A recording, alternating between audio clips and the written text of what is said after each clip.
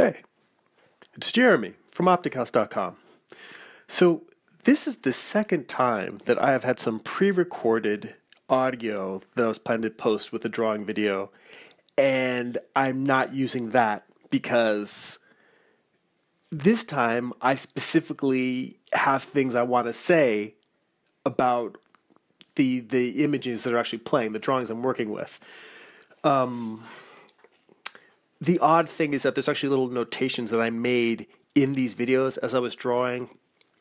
I'm working on thumbnails for issue 5 of Morningstar, and I started putting notes in here. They're actually for the viewer, for you guys. Like right there, I just wrote, on days when even the drawing is going slow, you must remind yourself that it will not be easier tomorrow. The only way out is forward go, which I think is the title of a greatest hits album by Killing Joke, which is why I used it.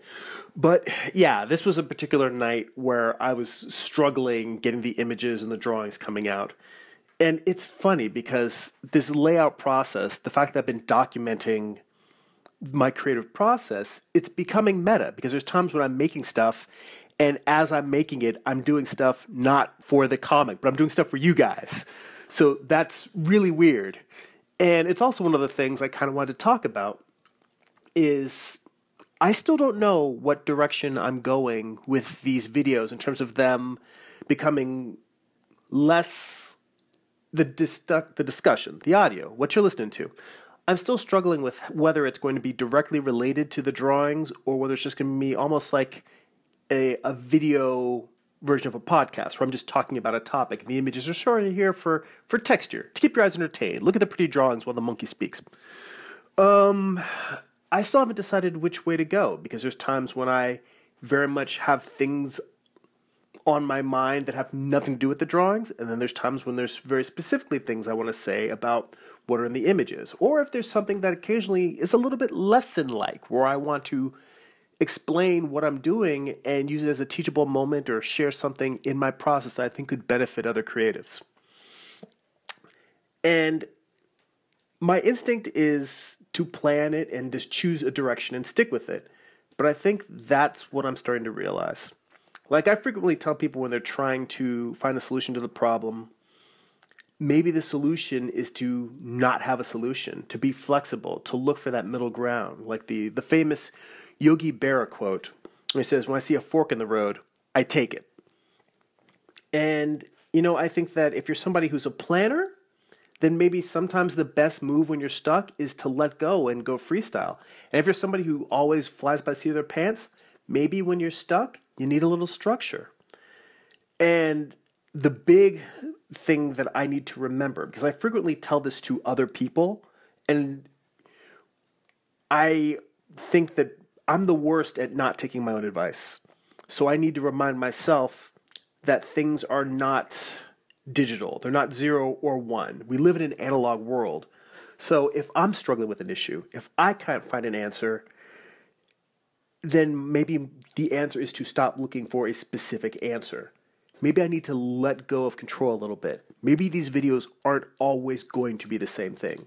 Maybe one video will be a tutorial, the next video will be me randomly babbling while stuff is playing, the next one will be me narrating exactly what I'm drawing and why, even though it's not a tutorial, and me commenting on what I'm making. It could be a mix. And maybe there isn't going to be a rhyme or reason. And maybe it'll be the same way in a row for 10 videos. And then it'll be different every single video for 5 more videos. And maybe there won't be a pattern. I'm realizing I can't control everything. And I need to stop trying. And that goes even deeper into something that I was thinking about talking about. This is not directly related to the drawings, but it's been heavy on my mind. I am struggling with something that a lot of artists struggle with, which is fitting in everything that you want to do. I mean, it's partially a time management issue, but it's also partially just the ambition of wanting to do everything. And you've seen me post plenty of videos of me doing stuff with figure drawings, redrawing stuff from my class, doing studies from old masters, what have you. And in order to make more progress on Morningstar and trying to get forward on the whole series, I've had to give up something that means a lot to me. And what that is study time. I take figure drawing classes every week. I have a 3-hour class I go to in Burbank. I study with Carl Ganas at the Animation Guild. And I've realized that even though I've been taking classes there for several years, only in the past year or two have I started taking my only in the past year or two have I started taking my poor drawings from class and redrawing them, to study them, to break down exactly what it is that I don't know in terms of anatomy or volume or proportion, break those things down and really dig in so I can say, oh, these are the reasons why I still do bad drawings. These are the things I need to learn better. And on top of that, even more, I started going in and not just studying my old drawings, but then going in and seeing with anatomy books. And I would do this during my lunchtime at work. Sit down with anatomy books or books on drawing animals or drawing landscapes or whatever perspective. All the numerous art books that artists collect. I touched on this in my reference rot video. I am actively studying them. I'm opening them now, and I'm saying, I was saying every day at lunch, I'm going to pick a different topic, and I'm going to learn. I'm going to keep growing as an artist, and I'm never going to stop till the day I die. Except I stopped. And it's driving me fucking crazy. The reason why I stopped is because I need more time to get Morningstar done. In order to move forward in my artistic career, to move forward with other projects I want to do, I have to wrap up this series. I have to wrap up the last 4 issues because it's not fair to the readers that have started reading the story. I've already taken too long as it is. The people that have stuck with me, I need to finish this for them, and I need to finish it in a timely fashion. And so I started sacrificing some of that drawing time, and that was my cat, Kachu, my wife and I's cat. And Kachu was sitting in my lap and kept pawing at the table, so eventually I was like, oh, maybe she wants to be in the video. And she was like, no, put me down. I don't like this. So I put it back down and kept drawing. The studying, I had to put it aside to move forward with Morningstar, to get it done faster. And on an existential scale, oh, by the way, this is the other reason, another note that I put in here. Full disclosure, often I pause the videos as I'm making them. This is Kachu again. She kept sitting in my lap and wanting attention. And so I thought, all right, I took the camera off the mount so you could actually see the little kitty that I'm constantly talking about. And she is adorable, and I brag about her like she's a kid because I love that cat. But yeah, full disclosure, I often pause these videos while I'm drawing so I can sit down and actually think about what I'm doing.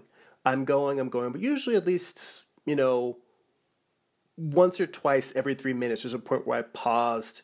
Sometimes I pause just because I have to go to the bathroom or get a drink or something. But I pause these videos as I go a lot of times just because I'm thinking about what I'm drawing. I need to figure it out in my head. The bigger thing that I was talking about is that I'm frustrated. A lot of artists are frustrated because they don't have time to do all the things I want to do. And for me, the one thing I want to do is keep growing and learning and getting better. And I've talked so much about how passionate I am about that. And it kills me that I have to put my studies on pause because I have seen the dividends. I feel like I've grown more in the past 2 years as an artist than I have in the past decade. And that's not to say that I don't have a tremendous amount more to learn and grow. I always, try to remind people of that. I don't think I'm the shit. But I've seen what the studying is doing, and having to stop and pause so I can finish Morningstar is agonizing. At the same time, finishing Morningstar feels fantastic, and taking a long time, longer than I should for readers to wrap it up, is equally agonizing. So this is my bitching and moaning video, but I'm letting you know, if it seems like I have it all figured out, I don't. I'm just as frustrated as all you other creative people out there. And I feel like sharing that is just as important. That's it for now. Check out my website, optichouse.com. If you enjoy these videos, please share them.